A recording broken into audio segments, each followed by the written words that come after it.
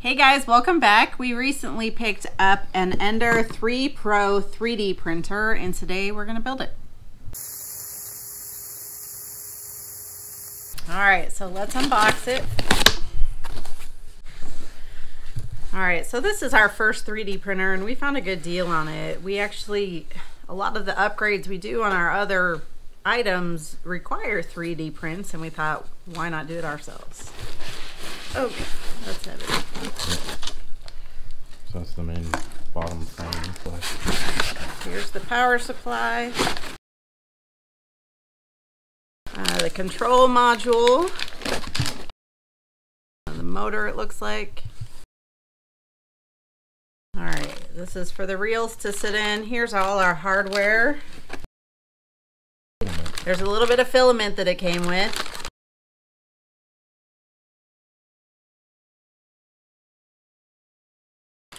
Alright, looks like we've got it all unboxed. We don't really know what any of this stuff is. I mean, kind of.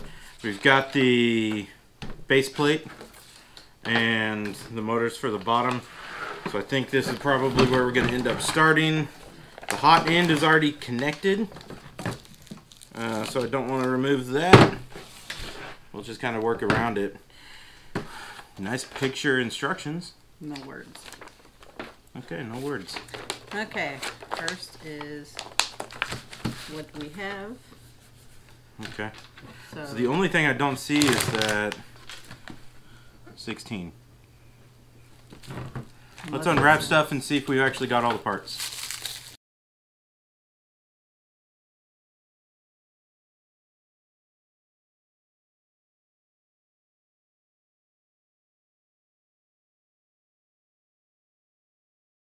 Okay, so real quick, the part that I didn't know where it was because it looked like it was missing was actually in one of these. So it is here, like I said, just in there.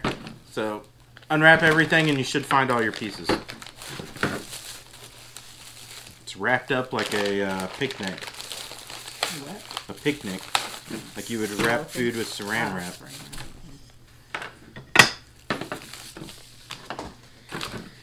Okay, so Alright, let's see what tools we've got. Looks like 3 different size wrenches, probably for the eccentric nuts. And any tightening we need to do there. And then, goodness, a lot of Allen wrenches. 5 different Allen wrenches. And a flathead screwdriver. For this, as well as, this is nice, side cuts. Actually, really nice ones too. yeah. Yeah. And then it looks like all the rest of the parts are here. So what's step 1? Step 1 is taking these two or these two, 15 and 16. I believe are the bigger ones. Nope, 15 and 16 are the smaller ones. And our M5 by 25. No way. Not these. M5 by 45, okay. These, and then putting them on this guy here. Alright. So these are your main uprights. All extruded aluminum with a nice coating. These look great. Alright, so let's clear out the middle space. We'll get the base in there. So I wanted to do this knowing basically as little as possible. So Yeah. we really don't know much about this. So we will kind of figure it out as we go. This is, come on.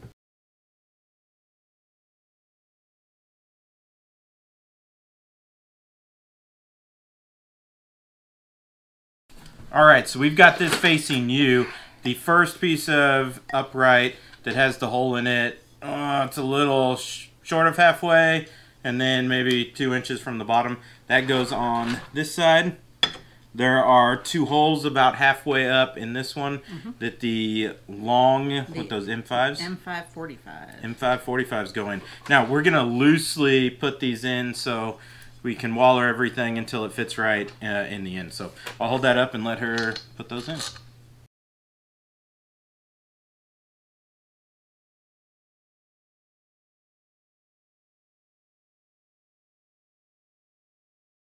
So on the other one, there's 2 holes at the bottom, and they need to be towards the base.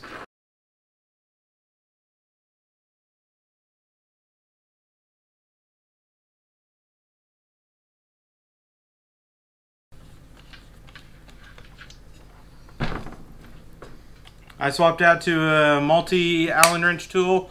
It's just got a bunch of different sizes in it. Just easier. Yeah, more like a screwdriver. It's just easier to use. So what they gave you works. It's fine. If you got something else and you'd rather use it, awesome. It will work too.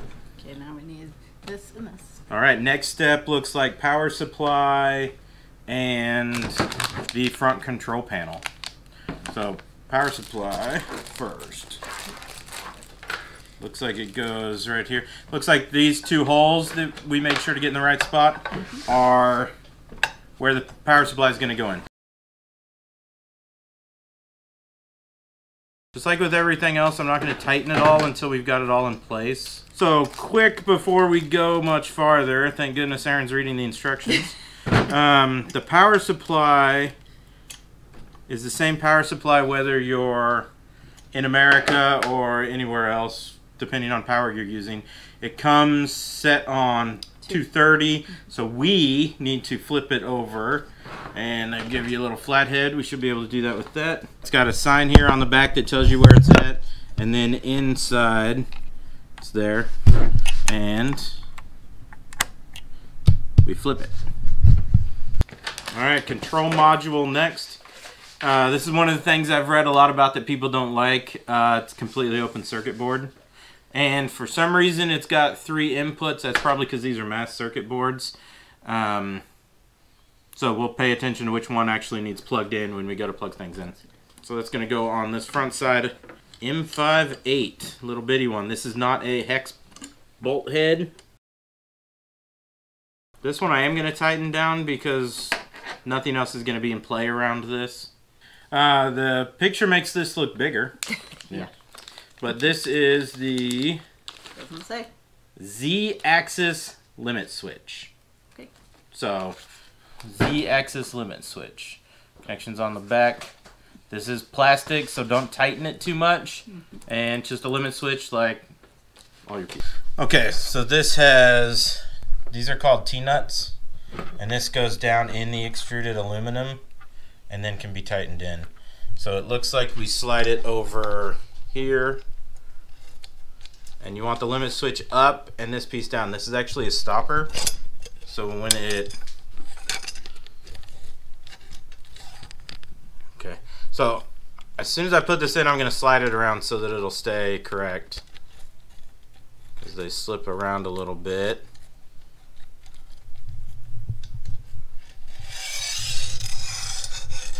And then at the bottom, it's just going to sit there. Now again, we're going to have to move stuff around a little bit, so I don't want this super tight until everything's together. But also don't over tighten it because like I said, it's metal. It's plastic going to metal, so we could warp it, break it. So we just want to make sure that the T-nuts got twisted so that it'll hold it in. This doesn't tell us exactly what it is, but it is for vertical movement. It's going up and down, and that's where our rod goes in as well. This is a threaded rod that'll help it move up and down. So on this one, 2 holes here, and it goes in the bottom half of this one where we had the 2 screws holes at the bottom. This is a very small Allen, so let me grab that one. That piece is also plastic, so be careful. The rod will sit down in there. So there's 2 screws right there. That's what holds and tightens the rod in. So it looks like they slide down. Alright, so the bottom one of these is what holds it to the motor. The top one goes to the threaded rod. Next step is we're going to start working up on the top pieces. There are 2 pieces of extruded aluminum left. Looks like one's the longer. The longer one's the one we're going to use. It's what's going to ride up and down with the hot end. The top piece will be the cap, but we've got to get front on first. So I'll slide this to the side and we will work on putting that together. Our motor assembly is what's going to go on here. If if you look close at this, the sides there's holes pre-drilled. These are going to be the important sides where they've got it big enough for the screw heads to go in. So these are the sides that are going to go against these pieces. So this piece goes on this end. The head of this one goes right inside that perfect where the cutout, and then the two wider screw holes. We're going to work on this end. I just wanted to figure out which side goes where. So you can see where our two holes are going to be at, and then this nut, that's what fits right in there, and then those fit. Now, one of the nice things that they did with this, because we've got to put the screws in, which are these M6 or M4 by 16s, and obviously they won't go all the way through, but the Allen wrench will. So we can put those down in here and then slide the Allen wrench in to get them tight. I'm going to pre-put them in just because I think that's going to be easier. And then slide this in and get it on. Okay, let me show you something that's bothering me. So I don't know if it's because of the way that they painted them or not, but these aren't really fitting great. And it's been happening on a lot of them. Definitely the right size, but it just does not want to fit. And I'm sure it's because of painting that's making these just a bit of a pain. So there, I finally got it to click in. Sometimes you just need to scratch off some of the paint, and then they'll fit in much better. So let's give it a shot again. This piece, which I believe is what the Bowden tube connects to, screws in right here. So that's this side of it. Now we need to get the other side together. So first, we need to slide on the hot end. Feels pretty good. If we need to adjust any of the eccentric nuts afterwards, we will. It looks like next step is going to be putting on the belt tensioner as well as the belt. Here's what the belt tensioner looks like. Very similar to other ones. It's just already put together. Two bearings with the stoppers. It goes on this end. Again with T-nuts, just like the limit switch that we put on earlier. We're going to slide those in. So if you loosen them up enough, they will actually slide in correctly and you won't have to twist them afterwards. But getting two of them to do that correctly is not the easiest thing. I got them both. Don't want these very tight yet until we get the belt in. What the belt's going to do, it's going to start here on one, comes down, fishes through this gap around the motor. So there's where our gear is for the motor that's actually going to turn the belt. Then back in this groove underneath the wheels and then around our tensioner. And then back to the other end. Make sure the teeth are down when you go to start this.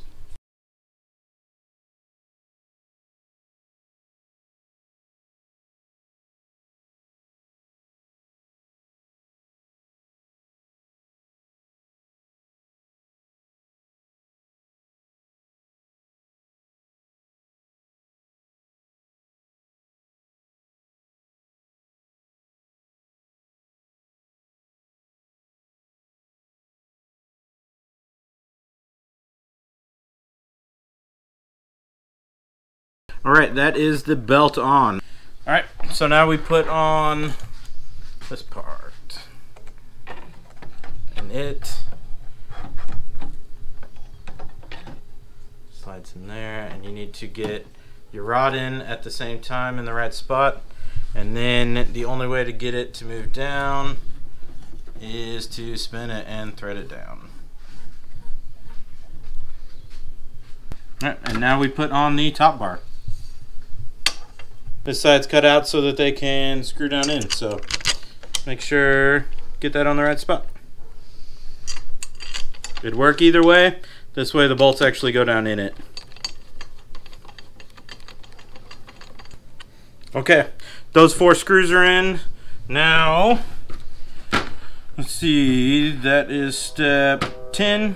Step 11 is going to be for the reel. Now this is what your PLA or whatever filament you use sits on. So this just has a little channel, slides in, and then you tighten it. Doesn't say to. So there's the channel. Line those up. It is very snug. There we go. And just tighten it up. Alright, so I've got the T-nuts on and the screws. Alright, Allen. Well, there's a couple of ways you could do this. I could take these off and slide it down the side, or you can put the T-nuts in and then just get in there and slip them around to face the right way and tighten it up that way. Alright, and tighten those up. You're going to want it on this side. I don't know exactly how far I want it, but the filament goes in this hole right here. So if you have the spool here, it will go in there clean. Next step, it looks like, is to get all the wiring plugged in. And it looks like everything is labeled X, Z, Z, X, E. So let's get it done. All right, our limit switch, our Z motor.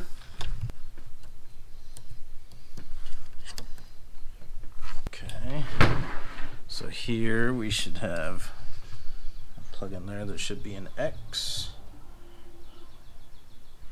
which we've got an E, an X, and an X. So the little X goes in here. The big X goes in this one, this way.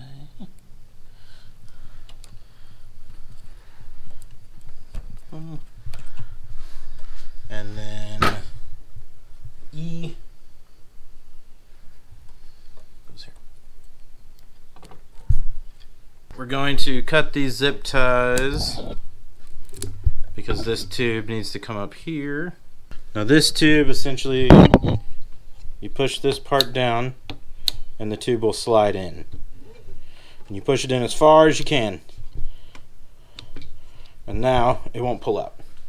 Now also, this is a problem that a lot of these had that I read about, is that they'll pop back out.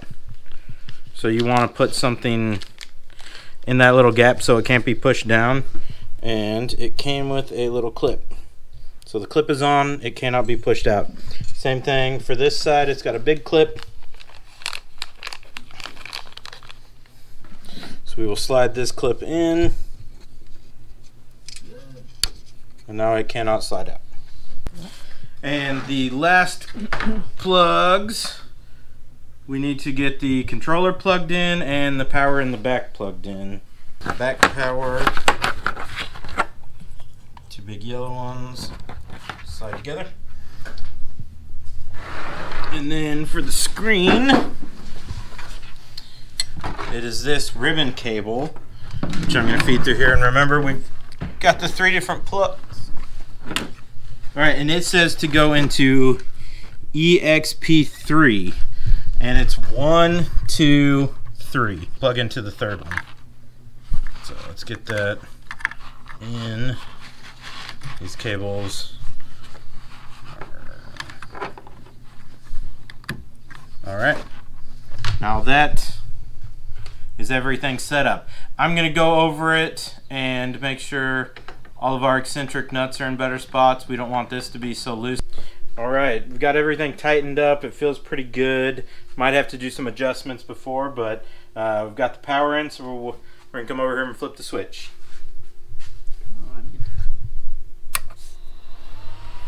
Power comes on. Alright, so it says it's ready.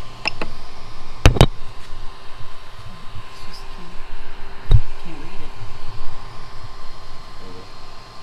I'm going to come down to motion. We can move access. We're going to auto home.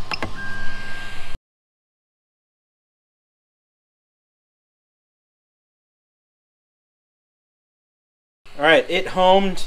Now I'm going to turn off the stepper motors so that I can move things around and get the bed leveled out. I'm not sure if it's level or not. It's got these nice big wheels on the bottom of each corner.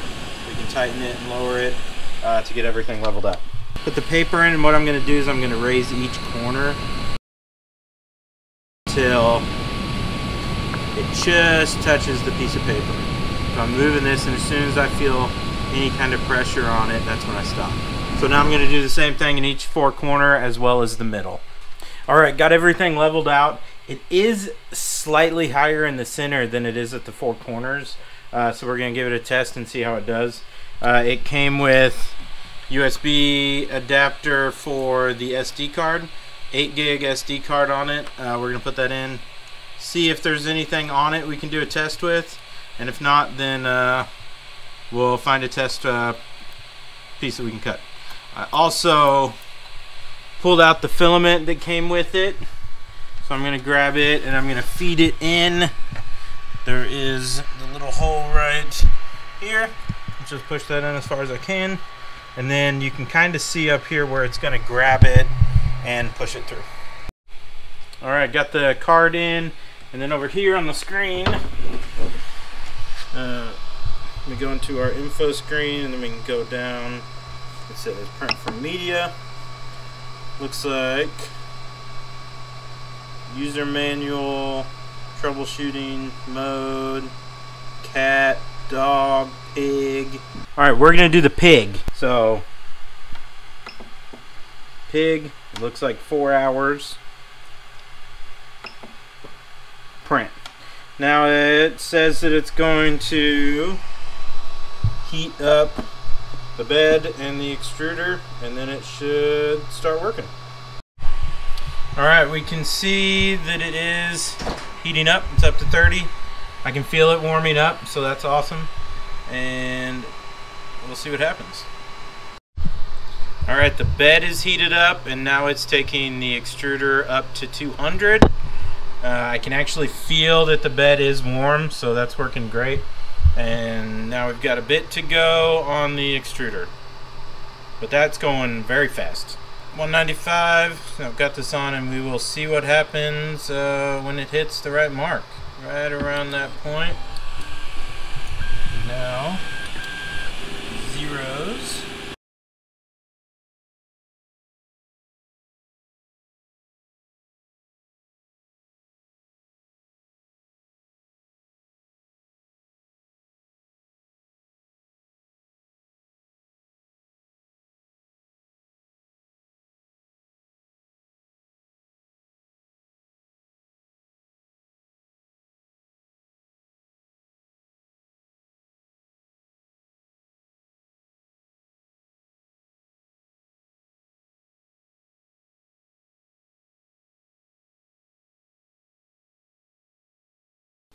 Yeah, when a spool goes on that, that'll be much better. So when you're done, you can just pull this filament out. Not sure if this is enough to do anything, but we'll keep it around if we need it. Got a black spool. That's what we'll probably do most of our stuff with to start. So we did a lot of research before we got this, and this was really the best one to get for a starter.